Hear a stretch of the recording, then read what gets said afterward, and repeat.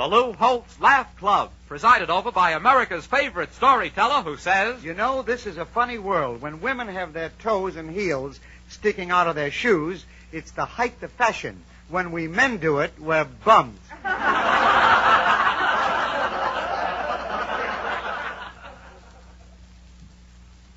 And now here he is, chairman of the Laugh Club, Lou Holtz.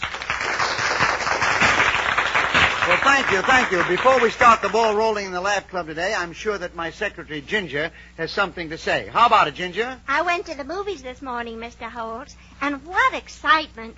The assistant manager got married in the theater. It was special request day. Special request day? Who requested that, Ginger? The manager. The bride was his daughter. But why? Why did they have to get married in the theater? You've never seen his daughter, Mr. Holtz. It's dark in the theater. Oh, I see. You should have been there, Mr. Holtz. It was a military wedding. A military wedding? Well, that's not uncommon, Ginger. With crossed flashlights? Love that girl. Here's a story about my old friend Sam Lapidus. He's walking on Park Avenue, he and a friend, and they pass a French restaurant.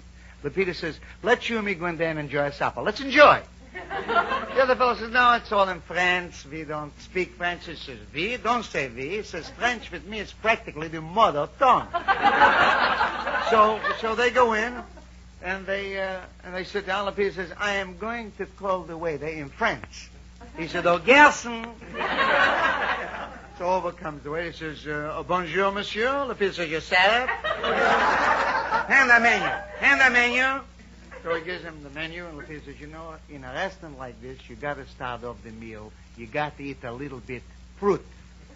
Fruit is good for the inner man, and it's very continental. European people always beginning with fruit. Now, he can't read French, and it's all in French, so he looks down at the bottom, and he imagines that away at the bottom there, it's fruit.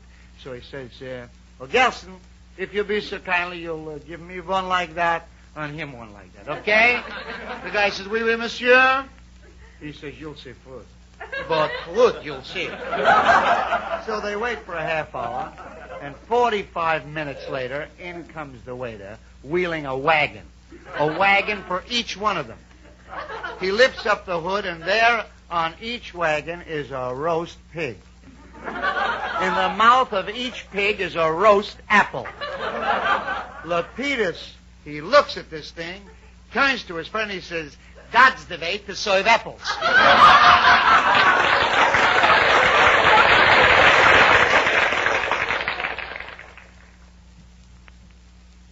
Oh, Ginger, at the wedding this morning, I suppose the groom wore the proper clothes. Oh, of course, Mr. Holtz. What sort of a tie did he wear? Ascot. Coat? Cutaway. Pants? Of course. Of course.